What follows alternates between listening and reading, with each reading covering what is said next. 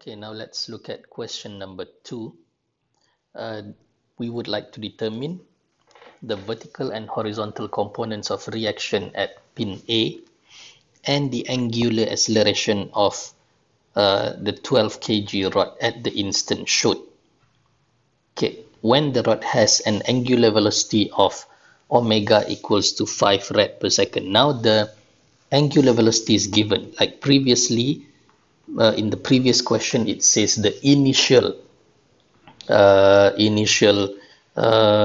motion. So when there is an initial word, it means that omega equals to 0. Now the omega has a value. So let's start with the free body diagram. There will be a weight at the center of gravity of the rod. Okay, at the pin A there will be two reaction forces in both tangential and normal axis, and again we use tangential axis pointing down, normal axis pointing to the left for this question. And that's all that we have on the free body diagram. Now we move on to the kinetic diagram. There will be motion down, MAGT, in tangential coordinate. Okay, there will be motion in normal coordinate. Remember, tangential is tangent to the path. So if you imagine point G will have this circular path, point A as the center of rotation over here, and normal coordinate is pointing to the center of rotation. Okay, this will be tangential, and also there will be a rotation which is IG alpha. Okay, so we will start with the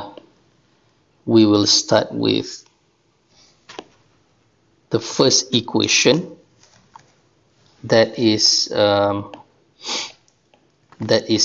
normal forces. So sum of Fn equals to m omega square r.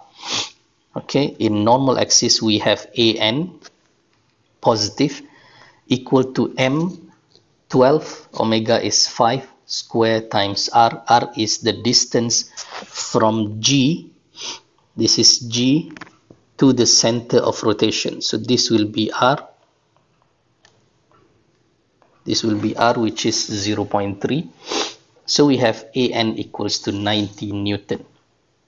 Now we move on to the second equation. Sum of Ft equals to m alpha r. Okay, we have minus 80 times, minus 80 plus mg equal to 12 alpha times r. So we have this equation, 80 plus 3.6 alpha equals to 117.72. So we need the third equation to solve this problem. Now let's try to calculate moment about A. In the previous question we have calculated moment about center of gravity. Now I would like to demonstrate how we can solve the problem by calculating moment about the center of rotation A. So we have learned in the previous lesson that MA is equal to kinetic moment. This is the kinetic moment about A, okay, and which is equal to IA alpha. Alright, because this is a pure rotation problem, so when we calculated the moment about center of rotation, it becomes IA alpha. Okay, so now let's refer to the table here and find out what is the formula to calculate IA. So in this case, the rotation occurs at this point, right, at the end of the rod. So this is basically this one, Ix prime x prime, or I y prime, and the formula is 1/3 ml square. So we will have IA is equal to 1.44 kg meter square. So now we have on the right hand side, AT, the no moment about A, AN no moment about A, we only have mg.